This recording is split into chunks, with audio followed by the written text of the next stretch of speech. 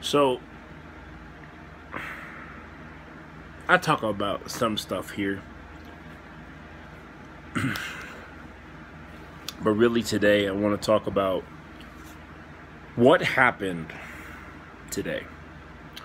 Obviously, I have a rule. I don't usually talk about major incidences for the first 24 hours.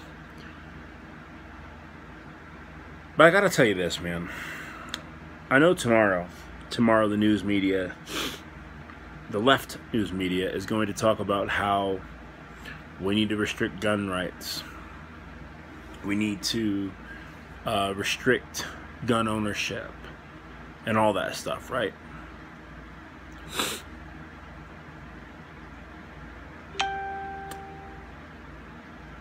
I don't like what happened today. Because me, as a gun owner of many guns, doesn't see this little 22 here, because I don't know, I've been a fan of carrying it lately at home.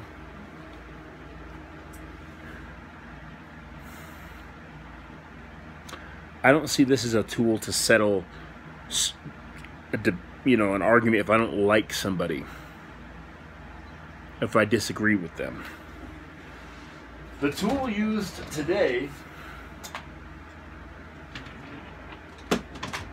was probably one of these, because this is America's most common firearm. As you see, I keep it fully loaded, right?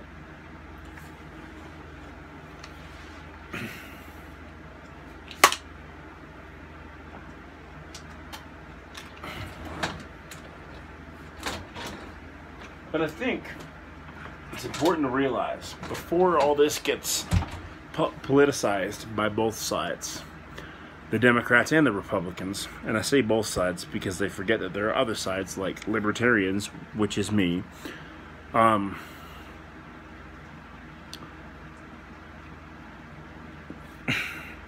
before this gets politicized, I want to say this. What happened today was a travesty, a tragedy. It was atrocious, it was disgusting, it's wrong, it's morally wrong, and it should never happen. This is the reason why, now we don't know how he obtained those firearms, which is why I'm not making a full commentary on this right now. We don't know if he stole them, we don't know how he obtained them, anything. This is a reason why, though. I'm an advocate for two things. Two of the many things that could stop this. Responsible gun owners. Lock your weapons up. Make sure they don't get stolen. Also, I'm not for abolishing every single gun law, because there are people who shouldn't have these. There are. I also want to make note of this. It's an old adage that people say is kind of cheesy, but it's true. What stops a bad guy with a gun is a good guy with a gun. And the good guys just so happen to be the Secret Service, CIA, police. Everybody that was there that stopped the threat.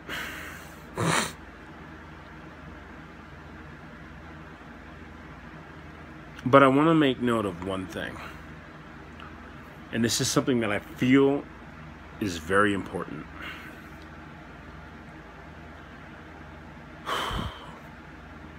We have a mental health epidemic in the United States that we're not addressing. Look, if I wanted to, I can go out and do damage with this. I can go out and do damage with Skittles. It's my cat walking past me.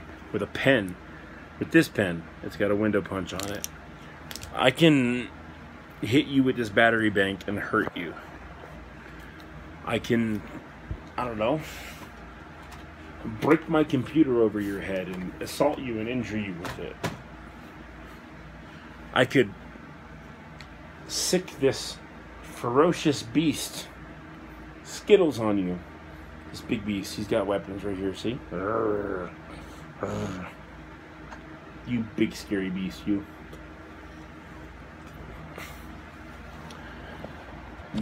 It's not to regulate bees. The answer is not let's regulate, because when the bad times happen, you want a good guy around.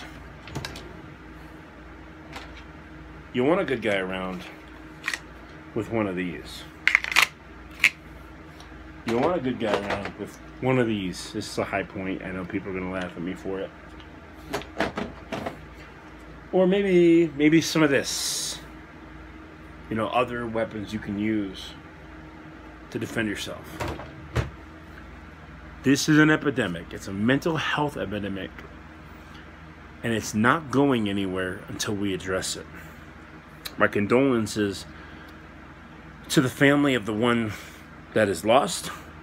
My condolences to Trump's family and everybody else that was injured. Tomorrow you're going to see a different spin on this. It's kind of funny, actually, what's that the media that's actually accurately reporting this is Australia. The American media is not. Australia is. But the American media is going to use this to gaslight people on both sides. The fact is, a tragedy happened today where two people lost their lives, actually. But the shooter, you know, condolences to their family and whatever, but fuck them. They did what they did and they got what they deserved. But in doing that, they injured 3 people and took the life of another one.